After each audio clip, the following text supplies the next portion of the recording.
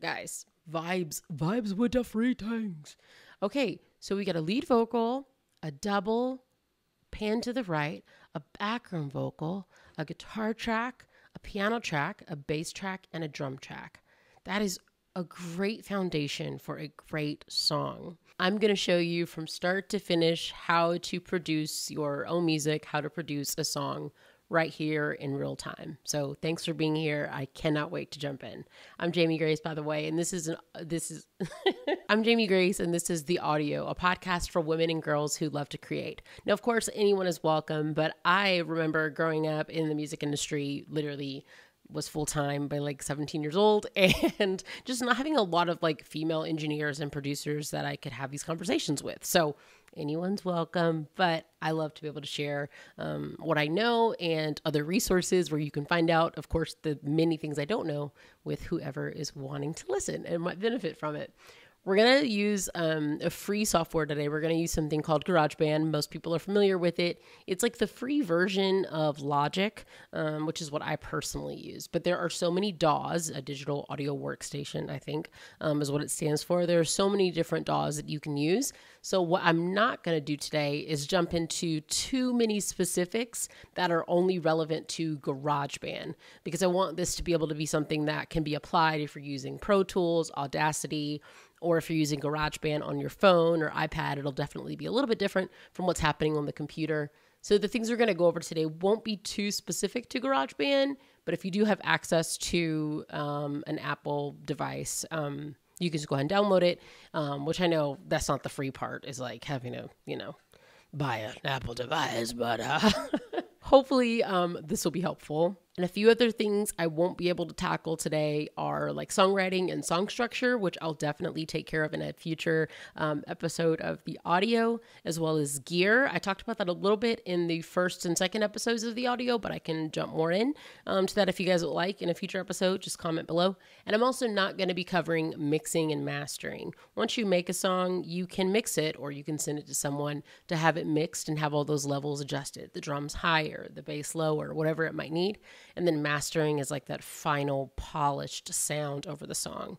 That's as much as we're going to jump into that today. I really want to talk about templates and how that can help you create an amazing workflow. One of the first things that I always want to do when I jump into my DAW is get started on the song, get those ideas out, try some stuff, fail a couple times, and see what's happening for the day. And you can definitely get started right away. But if you want, you can start a template, which is what we'll be doing in this video. We'll be creating a template so that every time you create, you don't have to worry about starting from scratch. You'll already have your customized settings in place in your own template. If you can get everything set up from the beginning, it'll save you a lot less stress and frustration and like temptation to throw your computer out the window in the long run. We're going to click new track, and assuming that this is not instrumental, we're going to click on an audio track. Input 1. Right here it says my instrument, not internet, is connected with Universal Audio Thunderbolt. That is my interface. And so I'm going to click create. And now we've got a vocal track. As you can see, these green lines are moving, and that's super exciting. That means that it hears you or me.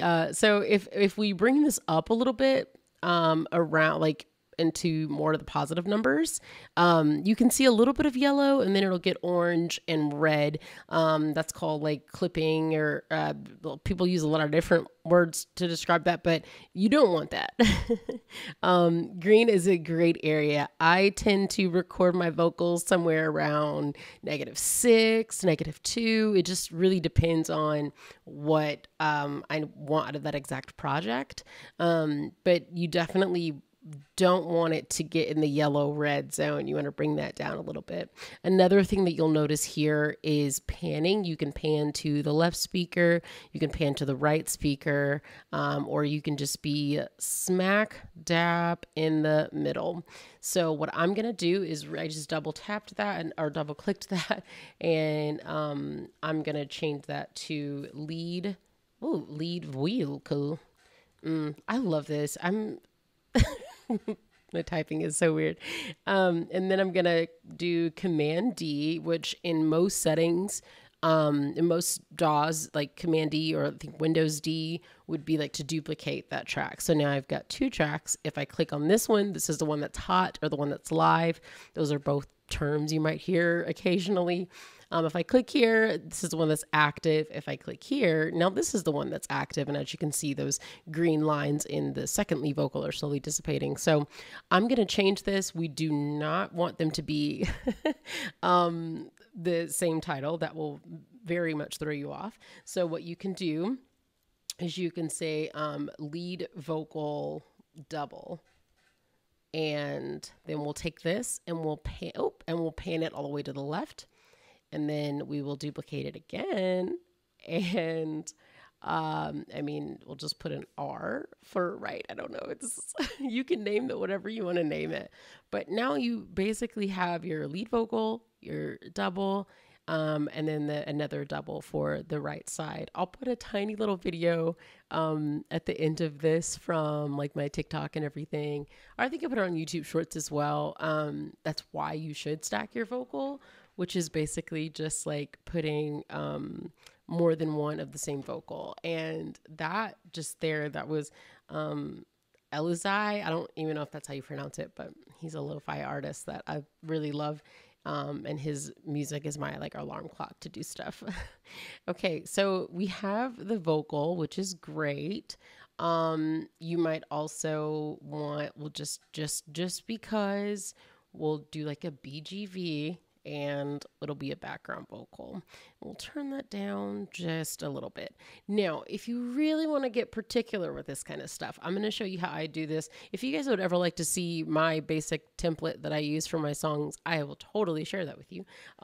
This is how I do all of them. I started with VO because it's voice or vocal.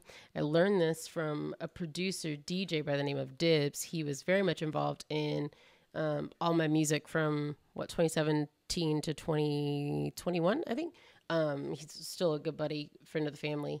And yeah, we love that dude. So he taught me that because he was mixing and mastering a lot of my stuff.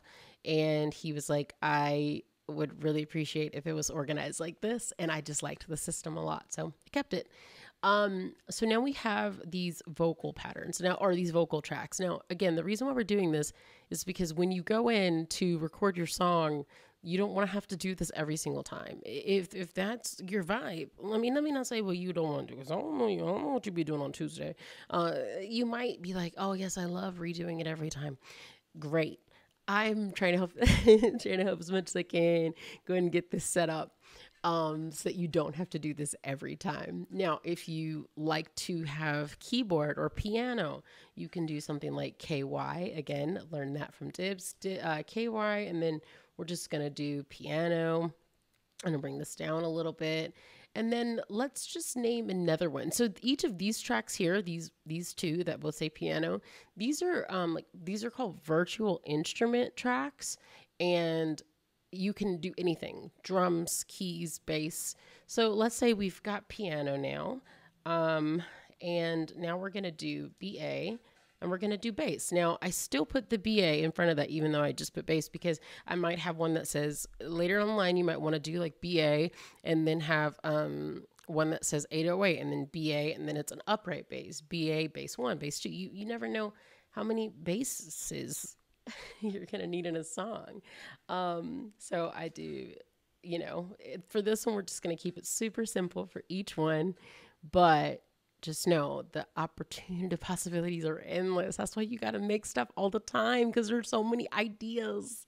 So that's with piano, bass, and oh, of course, how could I forget Old Faithful, my BFF, guitar. So this is like a basic, excuse me, I don't know who that was. We all know I don't burp. I'm a lady. So this is just like basic stuff. So when we go to, guitar, and then we're going to go over here, you see this library. Every time we start a virtual track instrument, a virtual instrument track, this library pops up because it's just so nosy. It's always trying to get in their business. So you're going to go to your library and then click guitar, and just pick acoustic guitar. And this basically just means that this is now the sound that we want to use for this project. We'll get to that in a second. And then keyboard, piano. Okay, like let's pick a piano. Actually, it's already on. Well, no, I want it to be on grand piano. That is always one of my favorite sounds. Did I forget to mention that all of this is included? If I'm not mistaken, this is with all DAWs. But there are so many things you can buy, but there are also so many things you can get for free. And all of these sounds are included in the software. And so even if you don't like the way these sounds sound particularly, use them anyway to get in the habit of mixing and adjusting and playing and learning and build those habits, right? And then as you grow, you can buy more instruments. You can buy more virtual instruments. I have purchased quite a few and I love them, but a lot of times I go back and I use the stock creation, the stock files, the stock instruments, because that's what I want to hear. So, yeah, like just make sure you play with all of the free stuff you can before going out and spending money on plugins and stuff like that. Because plugins and virtual instruments, before you know it, too many things out there you could get. So what we're doing now is we're just picking a random bass, and then drums. Now, GarageBand has a lot of drum things. So we won't be able to jump into all of that today. And to be honest, I'm not even really familiar with how all of that works. Because I'm honestly I haven't used GarageBand in quite a while, but again, it's a great software. I was about to say my sous chef, my sous chef, but that's not even what I'm trying to say. My cousin, who is insanely talented and maybe we'll just call her like my PA or something. She just comes and hangs out with me in the studio for a bit. She only uses GarageBand on her phone. And I'm so excited about the producer that she is and will continue to be. I'm so proud of her. And she's using all free stuff. So, guys, vibes with the free things. Okay, so we got a lead vocal, a double, pan to the right, a background vocal, a guitar track, a piano track, a bass track, and a drum track. That is a great foundation for a great song. A few key things, I'm going to close this library again because it's up in my business.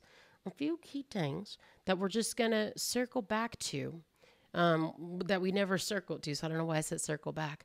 Up here, this 1, 2, 3, 4, that means if you hover over it, it'll actually pop up and say like that's a count in. So if you press record, you heard that 1, 2, 3, 4. The sound might be horrendous to you, and I get that. Click tracks can be very annoying to deal with, but they're very essential. So you just gotta deal with it.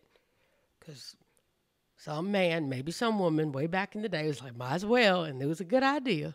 So we're gonna stick with it. And then this is to hear, that's the like literally what a metronome looks like. And that is to, and also called a click, but that's literally what a metronome looks like. That is if you want to hear it throughout the recording. So if you're playing the song, you probably want to turn that off. But if you are recording the song, you probably want to turn that on. That is one of the few things where I am like, is like a non-negotiable, is using a click track. Some people didn't, like Johnny Cash. A lot of it because I think that it just wasn't as common back then, but also because he was a rebel. So I'm not saying don't be a rebel. I'm just saying use a click track. Okay. And that, like, I will almost never, I hate absolutes in creativity. I hate it, but click tracks are great.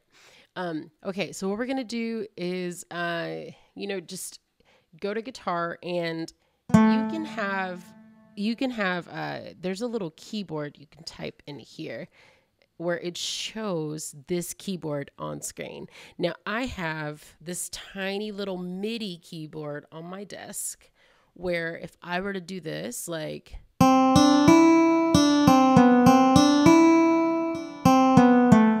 it plays the notes. It's, you know, kind of sounds like a plucking guitar if you're kind of like, it sounds like a guitar. It does. And so, but again, we're using all free stuff today. Focus. So you can click to make it look like this as well, or this. And that is how you, then when you click through the virtual instruments, that is how you will get different sounds and stuff like that. We've got a BPM up here of, I'm pointing again, of 120. I'm just, I want like 140, and it's in the key of C. Oops. Okay. Double click that and then 140. Great. And that is the speed of which the song and the metronome will go, right? If you ever struggle with like, where should it go? Just put in a number and then press this enter to go to the beginning, and then press space bar. And then you can kind of hear like the speed of it. Oh, oh, oh, I'm jamming along with the metronome. You see what I mean? You can vibe with what the speed is going to be like. So I wanted like, okay. I got to have myself, because remember how we said we are going to make sure that we take care of ourselves when it comes to workflow. And I'm doing the thing that I said at the beginning I like to do. I like to do this. I like to just jump into the song. And we're supposed to be saving this as a template so that we don't cause ourselves anxiety and stress and unnecessary work that we're not interested in the future. So that's what we're supposed to be doing. So we are going to click File. Now, in Logic, if you go to Save As, right under it, it says Save as a Template. And I love that about Logic. I don't see that in GarageBand. I do believe that that is possible in every DAW, but it just might look a little bit different. So you might have to type in on YouTube, create a template in Pro Tools, right? And it'll kind of give you the specifics for whatever DAW you're using. So I've tried to kind of learn this a little bit, but you click Save As, and then it'll open your GarageBand folder or wherever you've designated it to go. And I'm just going to type in the audio. Actually, no, I'm not. What I usually do with my templates is I name them by month. So I'll put like June 2023. And because I hope that I've learned something new by July. If I haven't, I'm going to still use June. And that's my business. If I think it's going to be a slow year, I'll put 2023. And that'll just be my template. If I'm not sure, I'll do it by the month, by the spring, what are those? The seasons. I'm a homeschool mom. Aren't you worried? By the seasons. I gotta teach my kid the right word. And I'll be like, fall 2023. But it's not fall. So let's just put June 2023. And that is now a template. Now it doesn't say template. Maybe I could have done that, but I'll show you this. We're going to go now into Finder. So this is that file that we just made, right? What I'd recommend if you're using GarageBand, other people who use GarageBand more often might have a different recommendation for you. But what I would recommend is just duplicating that file and never opening that main one, because that is you know what I mean? Like that's the template. But then every time you make a new one, just duplicate it and then just use the new one. Because I don't know if you're able to use GarageBand specific, like to make templates. But again, this is not a GarageBand specific video, and that would be something to definitely look into if you're a GarageBand girly. Now we're going to go back and work on this song. I'm going to show you guys some basics of recording, and it'll probably be a part 2. So please subscribe to my channel. Turn on your notifications, comment, make some friends down below. Be like, yo, I'm on Instagram, yada, yada, yada. We should be following each other and hyping each other up as we create music. Speaking of my new single, Keep Going, it comes out in like 2 weeks. So please pre-save, link in bio.